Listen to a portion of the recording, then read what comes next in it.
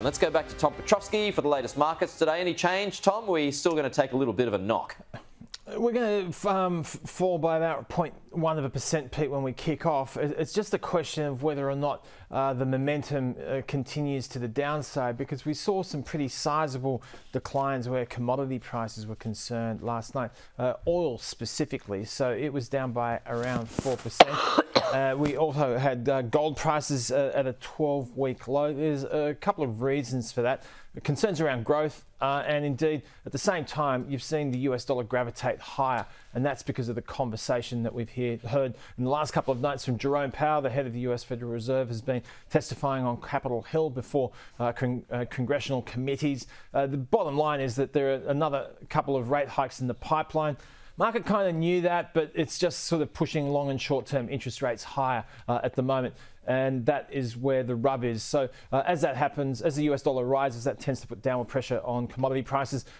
Quickly, just worth pointing out that the Bank of England unexpectedly raised rates by 0.5% last night. And that was to address stronger than expected inflation figures that we've seen recently. That was another factor pushing interest rates higher. So at the end of the US session, the S&P 500 up 0.4%. The NASDAQ up by about 1%. That's where stocks flourished the most. The tech stocks, which is interesting in the face of rising interest rates. So a bit of a mixed picture as far as the local share market's concerned today. Do you agree that maybe is not the time to go to the UK, Tom, because it's too expensive? Go to Japan instead, $1, almost 100 Japanese yen.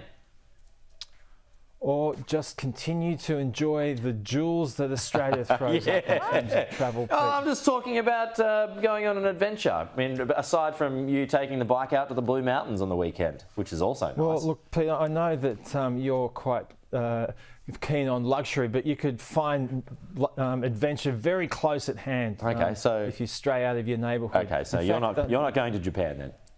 No, I'm not going to Japan. I love the idea of an onsen, though. That would be the sort of thing that would get me over the I'm going to try one of those. This is my trip in Japan. January. I'm already excited about it. Hey, are you a Taylor Swift fan, Tom Piotrowski? Oh, Pete, who doesn't love Taylor Swift?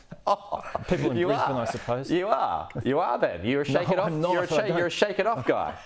Look, you know, I appreciate the young lady's talents. It's probably not in my wheelhouse in terms of what I would gravitate towards in terms of musical taste. Yeah, no, we speak about this. That Massive Attack. Massive Attack, aren't you? More Massive Attack, that original album.